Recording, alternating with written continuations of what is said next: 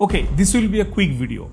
Claude recently released desktop version using which you will be able to access Claude from your Windows computer or macOS. Let me very quickly show you how can you install it and how can you use it, and there are only few features to know, so that we'll also cover in this video. So if you follow my mouse, currently I'm in Google homepage, and if I just type Claude.ai, then I'll be in Claude console. Currently I'm already logged in because I use Claude on daily basis. In case you are new to Claude, you can use your Google credentials to log in. Now let me show you how can you install this app. If I click on my profile here in the bottom left corner of the page, there you'll be able to see one option, that is download apps. If I click on that, then it will open a new tab. Both Windows versions are available along with the macOS. But if you want to use it from your mobile devices, then Apple App Store link and Google Play Store links are also available. In this video, let me show you how can you install the Windows version. So if I click on this icon, then it will download the software. You can see the download is in progress now,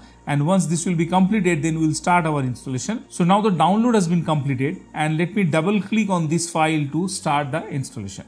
And also let me minimize these files so that I can see all options clearly. You can see currently this is initializing, and then we'll get the next prompt. This has been installed now. So this is the interface of Claude Windows application. If I just maximize this window, you can see everything is same here. Like the web browser, all options are same here. There is only one thing you need to know. One setting is here that is only available for this application, and that is not available in the web version. If I come on the top left corner and click on this particular menu option, there you will be able to find file, and there is one option that is settings. If I click on that, and then a new dialog box will come, and here you can see one option is there, and that is specifically for this particular application. There are only couple of things. One is if you will allow this particular software to start during your startup. So you can toggle this option to turn it on or off. By default, it's always on. If you don't want, you can turn it off. So what I'll do, I'll turn it off because I may not use this application all the time.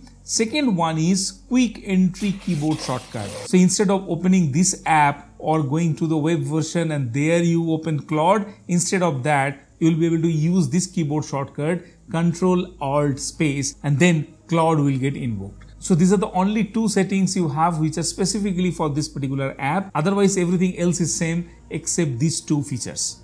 Now this will be a useful one. If you use this Control Alt and Space, then you will be able to invoke Claude. So let me close this application and then show you what I'm talking about. If I now press Control Alt and Space, now I can see this particular prompt came where I'll be directly able to interact with Claude. And currently you can see my application is not working here, but still I'm able to get this particular option to type my prompt. And before we end this video, I'm in process to record one comprehensive course on generative AI. If you are interested, check the link in the description below so that I'll be able to send you a discount coupon once the course will be live. So that's it on this video. If you want to know how can you install Windows application of ChatGPT and what are the settings you need to know, then you can check this video to know everything about it.